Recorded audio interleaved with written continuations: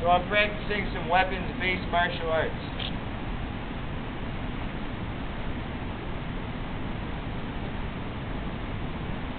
A string, lanyard light. I'm working on the process of hooking my thumb in that, step 1. Step 2 is turning my hand through the lanyard, taking this weapon out. Step 3 and 4 would be gripping this so that both ends of the striking implement can be used. Another option would be kind of capping your thumb on top so you can limit your use to the bottom, but yet it's still going to have assistance.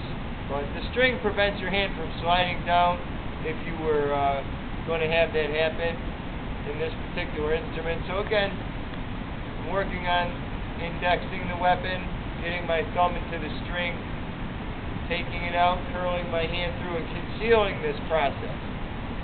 Leading my body to the side of an attacker, buying time with non-verbal communication and verbal as well. Stop, stay back, I don't want to fight, what's your problem? Don't come near me, or whatever. I'm going to call. If you can't call, whatever, you get your weapon.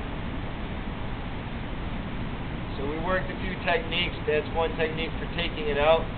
We looked at a technique, I don't want to get caught up in techniques, but when changing grips, if I choose to swing the weapon, I need to rotate not just my thumb through, but my whole hand and thumb.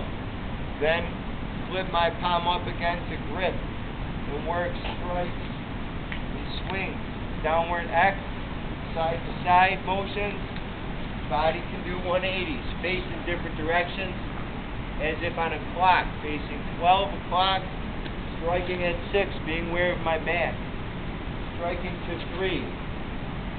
I can go down and up the same line, or over and back on the same line.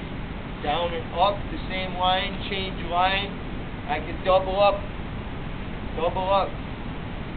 I can double up and double down, double to the side and around. I can turn.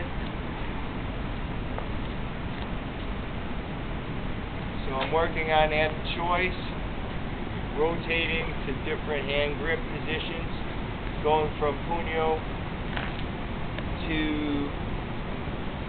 wrist and thumb through and swing. That's my stick on a string progression so far. Thank you.